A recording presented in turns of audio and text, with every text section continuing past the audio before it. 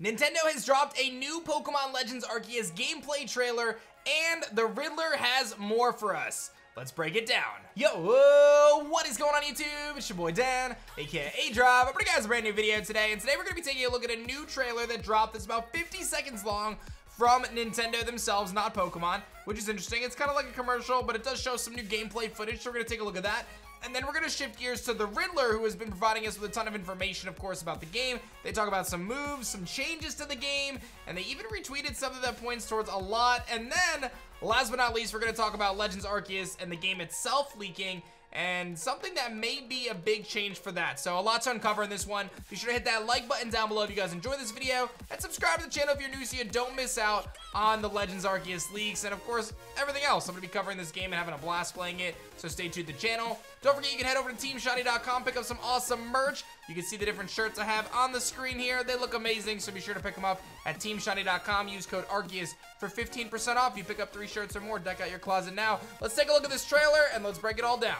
All right, here we go. Let's take a look at the new trailer. Should be good. Uncover a new kind of Pokemon adventure. We got a nice little voice over there. You've ever seen before. Cleaver looking clean. I love this scene. Reveal open areas as you traverse highlands, forests, and ancient ruins. A lot of shots we've seen already. To complete your mission, discover, gather. It's a different shot. I don't know if we've seen that Hippowdon shot, and obviously the Rapidash shot was different. It's an all-new That's sick. Pokemon experience.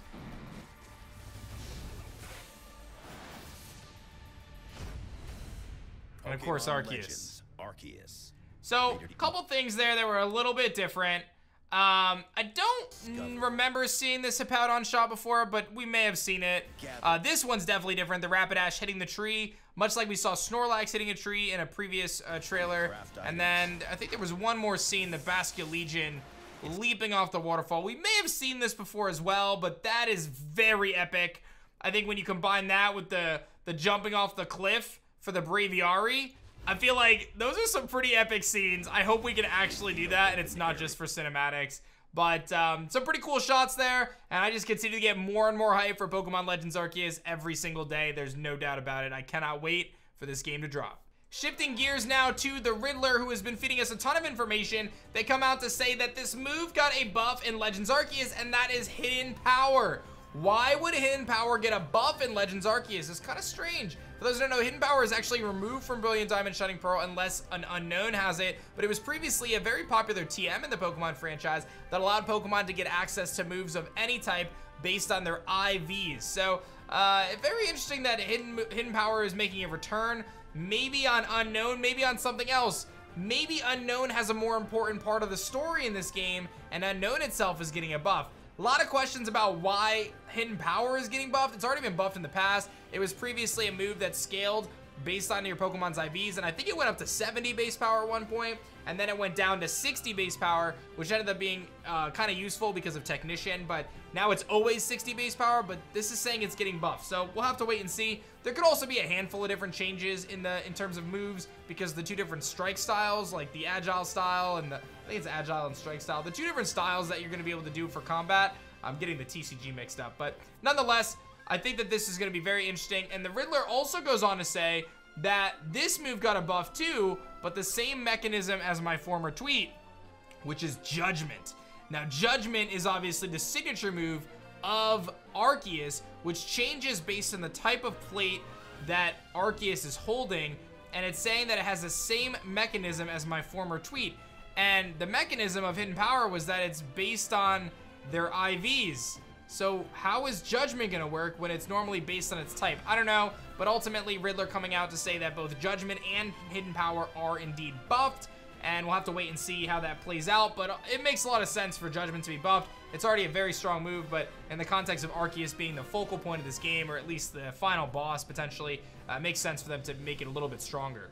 From there, the Riddler actually retweets this Twitter account that says, "Just my speculation, currently we have many unknown characters," and this post here seems to be some relatively accurate speculation, as the Riddler has tweeted it. Like, why would he retweet it if he didn't find it to be legit? And it shows the various Wardens and their Pokemon, and how they kind of tie together. So it actually shows that one of the Riddler's earlier posts actually showing Agatha and I believe it's Bertha and their relation to Ursaring, shows, of course, the Sneasel and the Sneasel evolution being poison and fighting.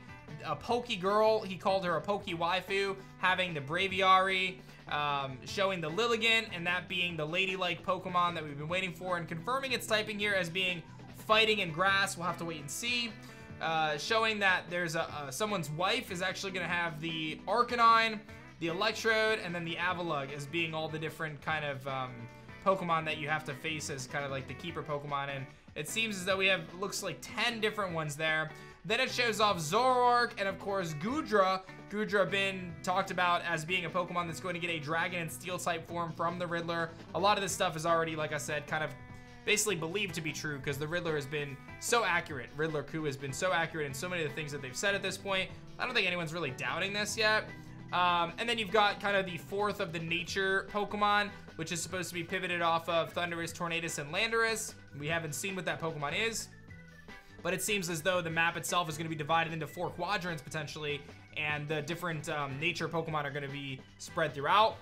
And then Quillfish being dark and poison in this with an evolution. I'm very excited to see the potential of that. I definitely believe in the Quillfish evolution. We saw the teaser in BDSP in the book of a Quillfish with very large spikes, so that is something I'm excited about. And of course the starter Pokemon, Decidueye, Typhlosion, and Samurott, having their new evolutions, their Hisuian variants, fighting in grass. A little disappointed that we already have the Lilligant with the same typing, if that's the case. The Fire and Ghost Typhlosion, and of course the Water and Dark Samurott to kind of round things out. So interesting that Riddler Khu did retweet this and tweet this post out. It's very possible this is the most accurate post that we've seen so far, and they wanted to cover it or kind of present it to everybody. But I'm still waiting on that trailer this week, guys. I've been waiting for it. We're going to be 2 weeks away on Friday.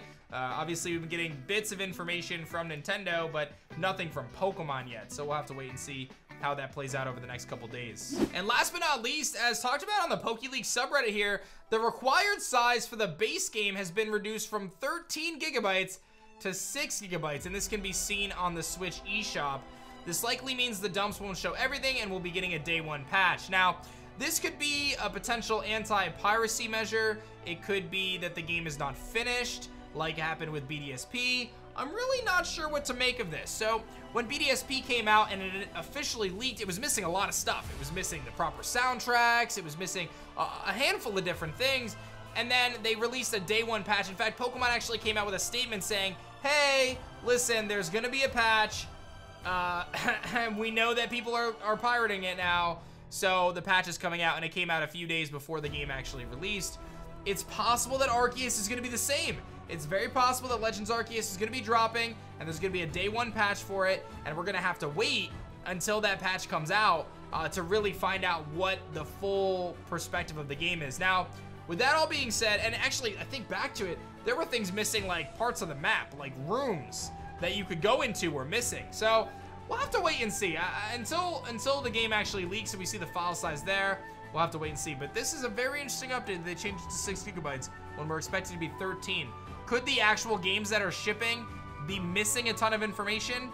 A very interesting precedent that seems to be set here by the Pokemon Company, if that is indeed to be the truth. So that's everything for the news today. We talked Riddler, we talked leaks, we talked new gameplay, of course, and then the file size, which again, very interesting. I'm sure we'll find some more information about that over the coming days as we head into the weekend.